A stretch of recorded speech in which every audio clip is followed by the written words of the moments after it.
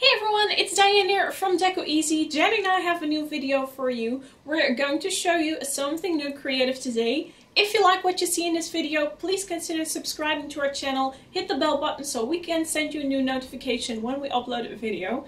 And please, we also like if you give this video a big thumbs up. Let's start crafting!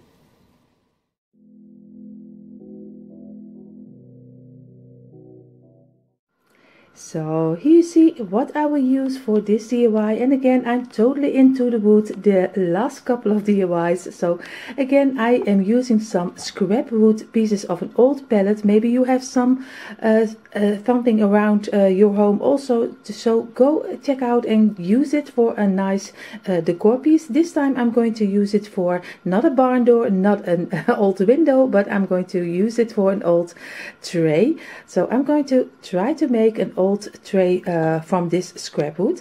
First, what I'm going to do right now is just to make the little pieces a little bit more smooth, but because you see already it is not totally smooth, so I am going to do this first. And I always use this here we call it a fell. I don't really know how you call it in English, but at least you know what I mean. I just want to smooth everything up so everything is fitting a little bit better. So here you see I have my 5 pieces sanded, and of course you see already they are not totally perfect, and that's exactly the way that I want to have it, because I don't want to have a perfect tray, or else I can buy it in a shop. But I want to make sure that it's a little bit of the rustic and a little bit of the, do you call it a little bit of the raw side. So just not to have it really perfect. I'm going to glue these 5 pieces together.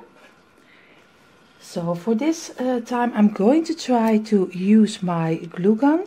And then, because I'm going to nail it afterwards, so it doesn't have to stay for a long time, but only for a couple of times that I have the time to nail it together. So I'm just gluing it together.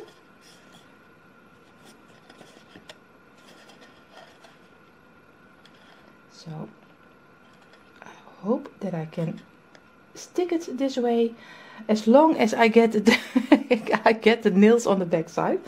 So I'm going to do the rest, and then I show you how it's looking like. So you see already we have the under piece for our tray, and what I'm going to do right now, I'm just going to turn it around and take 2 pieces. I will use to nail this together, because or else I am a little bit afraid that he will break, because the glue from your glue gun is not always the greatest. So I'm going to nail this together just with some simple nails, and of course we are just going to nail it, and I hope this will work.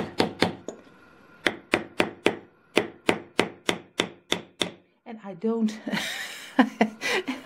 I don't get it. So I will do it out of camera, because or else you get a headache only from the nails. So you see, this is how he is looking like. I have the 2 bottom pieces to each other, so I know for sure that my tray is not falling apart. What I'm going to do later on, first when we're going to paint it and wax it, of course I will do some little felt under it so it won't scratch my table. But first we're going to turn it around and just make some side pieces, and I'm going to do it in a different way than normally you have a handle, or you can use doorknobs or something else. But I'm going to do this on the sides of it, and I'm gluing this together, and later on I'm going to do the half of this one. I'm also doing in between over here. So it is a very easy and simple DIY, and everyone can make it. So I will glue this one together just with some easy glue from my glue gun. Of course you can use, I think a lot of you use E6000, and we have of course here also our own brand of glue. But this time I'm going to try if also my glue gun will fit okay. So I'm going to do this on the sides and just take it together, because of course the handles that doesn't hang a weight on it, so it can be just glued together. And I'm going to use this one. I'm gluing it together, of course, but I'm not gluing myself together. Everything will go okay. But you see, this is always crafting with, with some amateur like me. So you see already a lot of things could go different or get done different. But the only thing I'm always trying to show you is that you can do anything you like if you just try, and it doesn't have to be always have to be perfect, because like I said, I'm also an amateur and I'm also doing this just for fun, and I'm just hope you like what you see. So this one is already finished, and now what I'm going to do right now, I'm just going to cut this one in half and use it as a middle piece over here. So you see already I cut the last piece in two, and I measured out a little bit where the middle will be. So I'm going to glue this of course on top of my side of my tray. And of course I hope that everything will stick together, but you can use wood glue or something else. Just do what you think it's fitting. And I'm a little bit over here. So I'm going to glue this on top of here, and I'm going to glue the other one also. And I use a little bit more glue than normally, so to keep it at the same place. And of course I'm just going to measure it out, because I already set already little stripes with some pencil, of course, so I know a little bit where the middle will be, because or else we have two different handles. So this is now on top of it. What I'm going to do right now is just make in the middle, I just make a square in the black color before we stain it. So I'm going to make a black square in the middle. So I will measure it out, and then I show you what I'm going to do. So you see already I made a square inside of my tray, and I'm going to give this inside a black color. But if you like gray more, if you like white more, just do whatever you think is right, because black is fitting more for my decor. I think a lot of you who are already here for a long time know I am totally into a little bit of the black and wood color. So I'm going to paint it black, but be free and do whatever you like and what's fitting for your decor. So I'm going to, because I have to do it a little bit careful, so I'm going to paint the inside black. So this will take a while, so I will do this out of camera and then I show you the result. So you see I painted my square in the middle, and what I'm going to do right now, let it dry for a little while, and then I'm going to do the other wood pieces. I am going to put them in the antique furniture wax, and of course you can also with a square, you can do it any color, anything you like. You can stain it in any color, maybe in the gray color, in any color you like. I'm going to do it in the antique wax color. So I'm going to wait for a moment, then he is dry, and then I show you how he is changing only with some little furniture wax on top of it. He will change, I always say by the minute, but he really does change by the minute. So, but we let it dry first. So you see he's almost dry, but I can't wait to show you how he will change with a little piece of furniture wax. You see he is changing in such a nice color if you just give it a little piece of your wax. And I'm going to show you also a little piece on the top, or else it does take much too long for you. So I'm just wanted to show you how it will change just with some furniture wax. You see already he is getting such a rustic color, and what I like the most on this tray is because it is not perfect. Really the sides are not perfect. Everything is a little bit more old and rustic, so I like that a lot. I didn't thought I would like it this much, but I really do like it this much. I will put it in totally in the furniture wax, and then we are going to start on our middle. But first I'm going to wax it, and then I show you how he really is changed. So you see how my tray at the moment is looking like. I am really loving already the rustic feeling, and I did by hand of course I could have taped him off, but for me then you get the really straight lines, and that was not the look I was going for. I want to have a little bit with some little folds. I don't know if that makes sense to you, but I didn't want it to have it really perfect line, so I did it out of hand. What I did on my computer already, you know, I make my own signs, and I made two pieces, one with the green one and one with the gray one, and I am going to decide which one I'm going to use in my tray. Because, and what I'm going to Mod Podge it on top of it, I'm going to try to squeeze it so hard that you can get the structure of your wood you get inside of your print. So it means it looks a little bit more like you painted it. So I'm going to try to squeeze it a little bit hard on top of it, so it looks a little bit better. But we were going to see, I think I'm going to use the green color because I love that also, but the gray is also fine too. So I did two pieces so you can see a little bit of the difference. So I'm going to cut this one out, and then we're going to Mod Podge it on top of it. So you see, this is how he is printed out, and of course I'm going to Mod Podge it now on top of my board. What I'm going to do, I'm going to Mod Podge my board and not the other way around. I did little marks on my board that I can keep it a little bit inside of my board, because I don't want to have everything in the Mod Podge. So I'm going to try to keep it a little bit inside of it. So this will be a little bit hard. Yeah, it's not a hard task, but you have to be a little bit more careful that you don't do it completely out of your board, because I think when I do it on top of my picture, that it would have been, I think my tray would not look that great with all the Mod Podge on top of it. So, but we will see if I am right or not. Maybe I'm totally wrong. So I don't know. We will see. I'm not really a great artist with the Mod Podge. So we are going to see how this is going to work or not. And of course I'm doing also the in-betweens, the gaps inside of the wood. So I'm going to try to get the paper on top of it.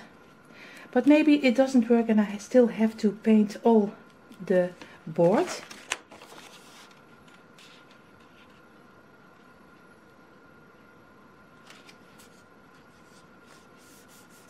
But just like I said, I'm going to try to work my way a little bit.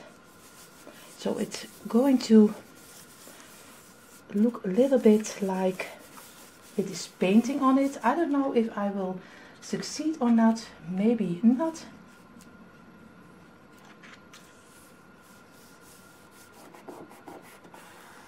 First I'm going to try to get the wood lines inside of it, and of course I have to do it a little bit more out of here, and of course have to work our way this way. I'm sorry, this probably is a little bit boring for you. I understand that completely. So if you just skip forward, I understand. And maybe this is one fiasco that it doesn't work totally. So, but we will see. I still think I need to Mod Podge everything, but for me it's very important that it got the old look, and there has to be a wrinkle, or else it doesn't have to have an old look. So a little bit of wrinkles, it doesn't matter.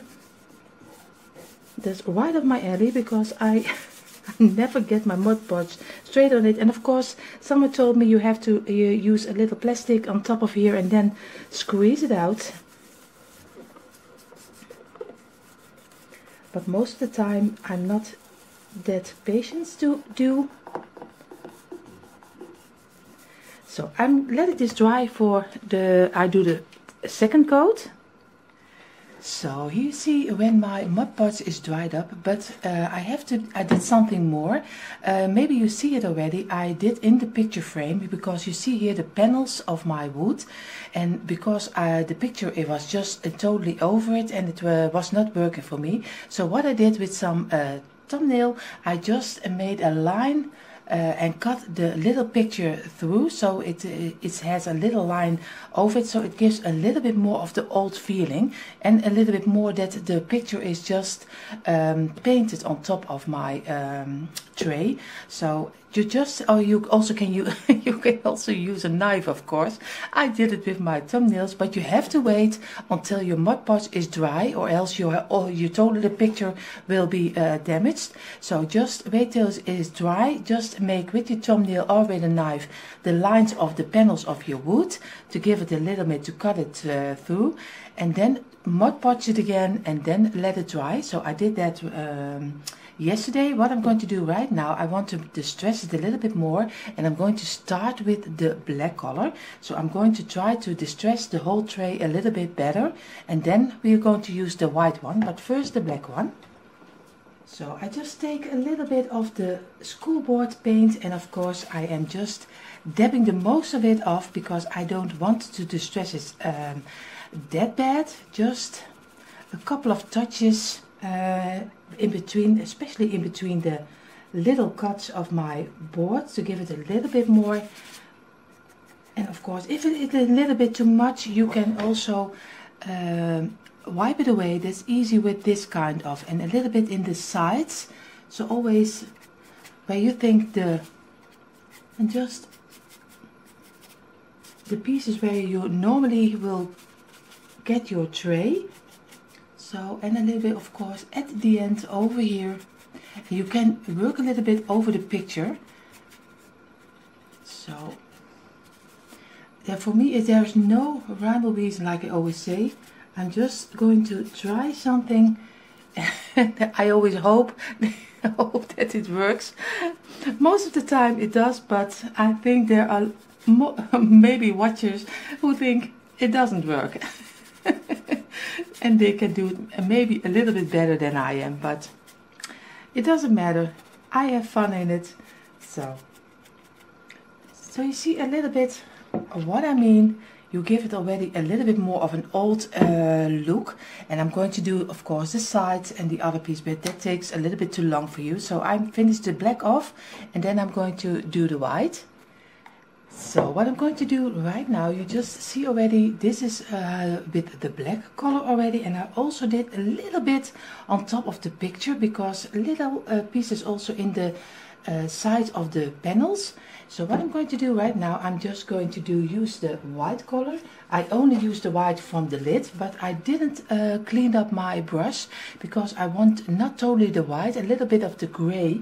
So I am just working a little bit with the white, so give it a little bit more of an creamy with a grayer color, just not the exact the white. So I'm just going to do some little pieces also again inside of the little panels. And of course you can do it any way you want. If you want to have more white, or you can do anything you like. And if it is a little bit too much, just work it away a little bit like I do, and you just get a little touch of the white, not a lot. So you have to work a little bit with your fingers also. So just work it away and just dab it a little bit, just how it's fitting for you. And of course, if you don't like this at all, just don't do it. I'm not always distressing everything, so because it's not always my favorite, but in this way I really love how it turned out. So I'm going to do the rest, and then I show you how the tray is looking like, and then we're going to decorate it. So this is how the tray is looking like right now. And of course I also did a little bit too much white on it, and I wiped it away. So that's very easy. If you use chalk paint, you can always remove everything you think it's a little bit too much. Of course, I thought about you can also use it as a sign, of course, of course. But I'm going to try to make a little display out of it because it doesn't need a lot, because it's a very nice tray on its own. So you don't have to decorate it with a lot of things. So I do a couple of things on it and then I show you what how it turned out. So here you see how I decorated my little tray we just made. And I did some lamp on top of it. It's just a lamp on batteries. And I did some greenery inside of it and some white berries, and also white berries at the sides. A little rooster I also bought for years ago. He has been already in so many colors, but this time he is in the black, white and a little bit gray. You see here the beaded garland, and he is also original, for he is gold color. More of the glam side, and I painted them gray. Of course, my little wreath, I did some piece of ribbon on top of it, around it. That's a better word, around it. You see here my two little birds I also bought years ago, and I distressed them a little bit with the black color. And you see here you still can read a little bit of the words you have in your tray, and I'm going a little bit backwards, so you can see a little bit more of an overview. And I am really happy how our easy tray turned out. And you just saw me make it, how easy it was, just an amateur like me. So I hope you have some wood in your garage or in your your attic. It doesn't matter. Grab the wood and just make a little tray on your own, and you will see how easy it is to make one of your own. And I am really happy with mine. So I just hope you enjoyed watching.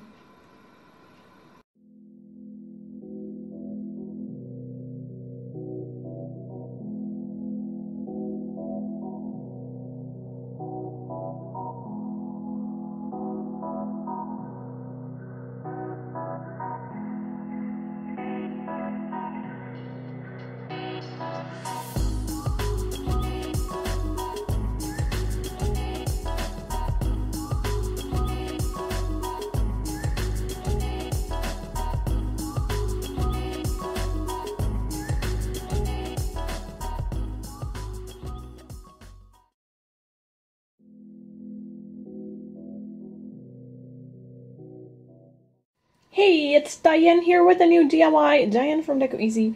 I have this huge pile of wood, which I used for a long time ago for a Valentine's DIY, but I want to redecorate it again. I want to make a huge strawberry out of it. I think, yeah, this is how it's going to look. But I need a power saw for this job, so I'm going to take the measurements of the wreath upon my front door, because that is where I want this to have. Then I'm going to print out a strawberry figure, draw the lines around, then I go to Janny's place because she has a power saw which I can borrow, and then I'm going to sew out the design. So, let's go to the outdoor wreath. I will show you, but I can't talk, so you only see a wreath without any decor.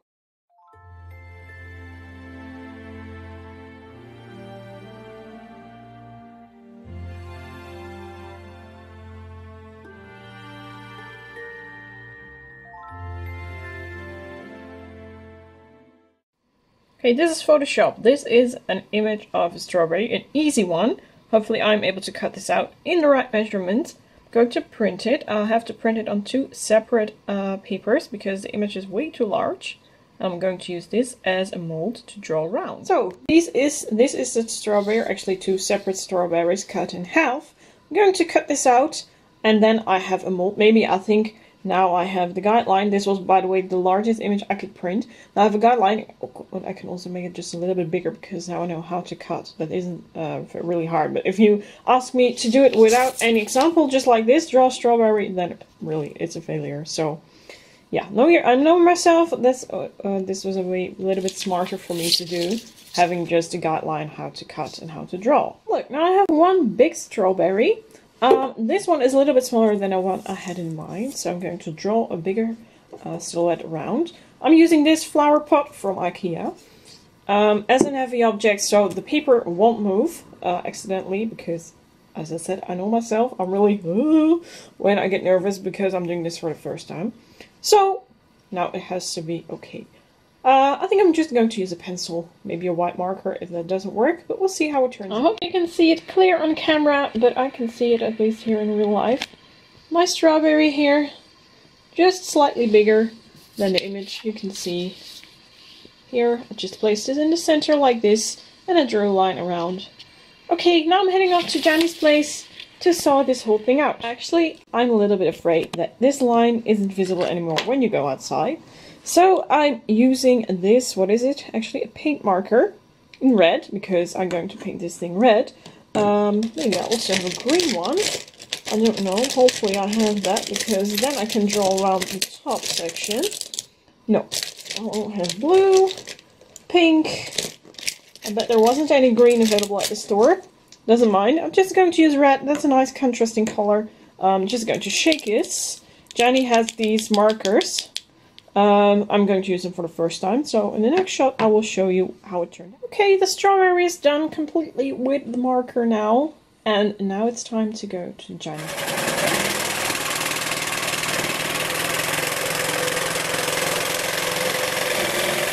Here is my strawberry. Sewed out with the power sew from Janny. But actually now I took a look at this, I see that this is the bad side of the wood, because there was something glued on here, I believe it was a wreath, and I can't get these chips off. So I wanted to turn it around. Here is a little bit of damage from Mod Podge and stuff, so I have to draw everything over again. That's no problem. I also want to paint everything black, so that's what I'm going to do now. Time to paint a strawberry. I have my red paint here. I made my own red color by using these two acrylic paints, because this one is too light, so just added a little bit of black. Then you get this really ruby color, perfect for strawberry painting. I just used acrylic paint, and now I realize that I need an extra blanket because my strawberry is way too small or too large for my cutting board. Okay, here we go. Let's get the paint. And that's the last part. I want to do the edges here. First, I just start painting the strawberry. You can start here. Yeah, I know I used a little bit too much paint on my brush, because I used the brush to stir, and that was probably a bad idea. And now as I'm seeing it, I think this one needs multiple layers of paint.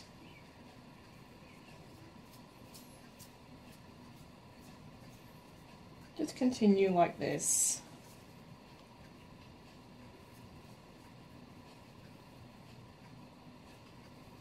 This strawberry is now completely red. I believe it took me 5 or 6 layers to create this color.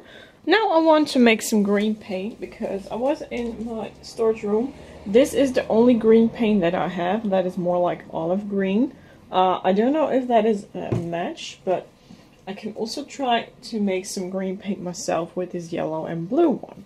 So yeah, I'm going to try what fixes best and fits best, and then I'm going to apply that paint upon the strawberry. I'm done with mixing the green paint. Now it is time to put that upon the wood of the strawberry, the black part. Oh, it looks amazing. Yeah, this is way better than what I had in mind. First I thought I'm going to use the pre-mixed paint, but I'm glad that I didn't do that. This one is better than I expected. Okay, carefully make an edge here. I'm using a small brush now. I do have a bigger one. That's for later use. Also not suitable for painting the edges here. This one, you know, puts the paint in a little bit of an uglier way than the large brush here does. So I'm only using this one for edges. I think this is more for watercolor painting than for acrylic paint. But they were really cheap, so it also might be that the quality just isn't completely what I had in mind. And the bigger brush was more expensive, so just going to continue this way till there is paint everywhere. And we have really nice leaves here on the strawberry. Now you're going to see the difference between the small and the larger brush. Look. No spots here. Oh, loud motorcycle outside. No spots here when applying the paint. Everything is spread evenly. This is just better for using with acrylic paint or chalk paint. I use these a lot more than I do with the small ones. And it just looks way more beautiful than when you're applying it with this brush than when you use the small one. It also goes a little bit faster than with the small one. But the small one is just simply better for making, you know, small lines, curves, tiny spaces where you gotta paint. So pick your brush wisely, it can really make a difference. The green part of the strawberry is done too. Now I only want to make little yellow spots with this paint here and the brush. Okay, here we go. Just take a little bit of yellow paint. I think I need to do this twice.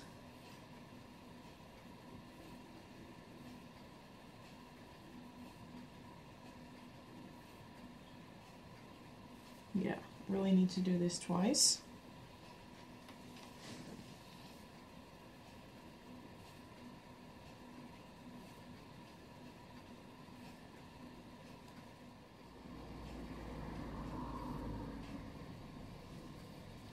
Look how cute this thing turned out. I'm really happy with the final result. I am so super happy with this huge strawberry. Made out of wood, painted by myself. And Janny sorted out for me with her power saw. Time to put it on the front door wreath. And I also want to add a little bit of really cute AliExpress ribbon. This is the ribbon that I bought from AliExpress. I don't know how much I paid for it because I ordered it months ago. But it looks so cute. It's really strong, made out of soft fabric, has a little satin look. I'm going to put this upon my outdoor wreath on the front door.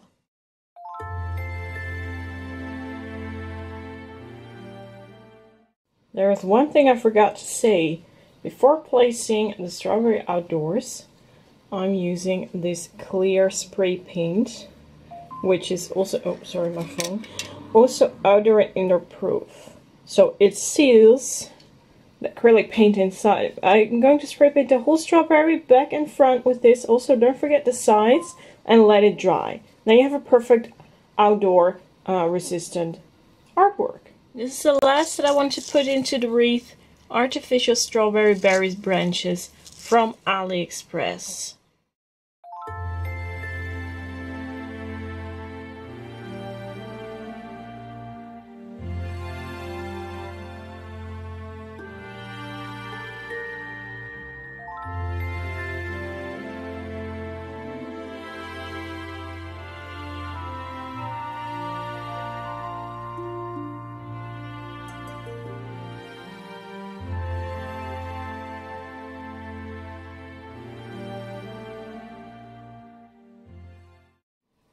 So that was it for today. Janny and I are so happy that you made it to the end. Thank you so much for watching. We hope you enjoyed our video. If you did, don't forget to subscribe, give the video a big like, and Janny and I hope to see you back again in our next video. Thank you so much for watching. Bye everyone!